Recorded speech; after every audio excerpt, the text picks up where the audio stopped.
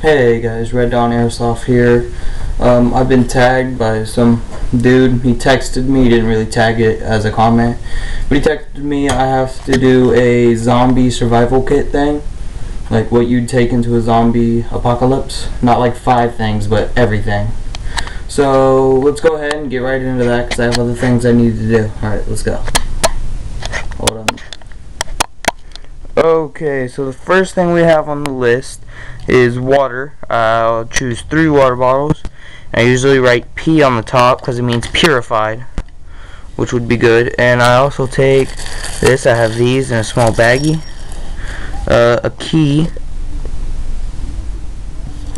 A lock. The key goes to lock, by the way. And there's this stone I have. It's a worry stone. Gets rid of all your worries and da da da da. I have a notepad.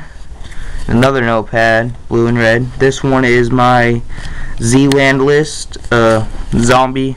It's like a list, like of my rules and all that, kind of like that Zombie Land type thing. I actually have it. I have all kinds of things written in it, but I'll do that in another video. I'll show you guys that and all that. Then I got pens, like cheap pen, highlighter, Sharpie. This is a good pen actually. I have this.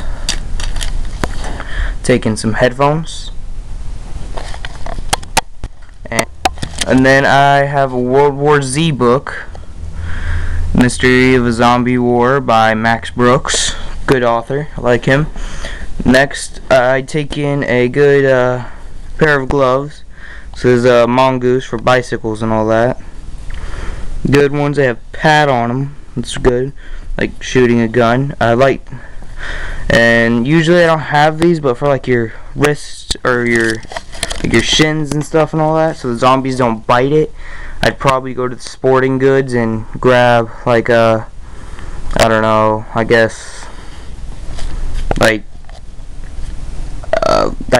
football or soccer paddings, so you can go on your wrist so the zombies don't bite it. Then we have a cell phone, just some cheap cell phone, flip phone. Not my real phone, I have a better phone than that.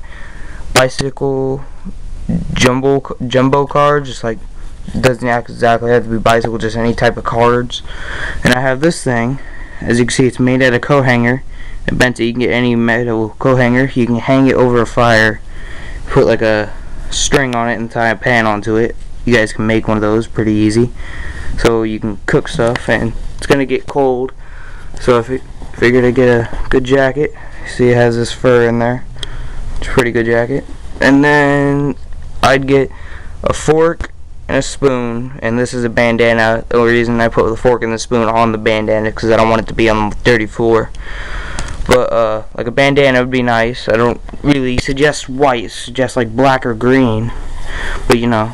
And then here I have the butt of some gun I had, airsoft. This is plastic, but it's like hard plastic, so yeah, you can use that to like whack the zombies with and all that. And back to the cold weather, I got just a regular beanie with like a bill on it, and then I got a red and black striped beanie. Bring 2 of them, good. And then I have a wrench, or not a wrench, but pliers. You're gonna need that. Then I have these. These are well, let me open this. These are something I made, so you can grip it like that and it comes out like that. Good for punching like zombies and stuff. There's a mirror. Hit them like that. You probably can't see anyway.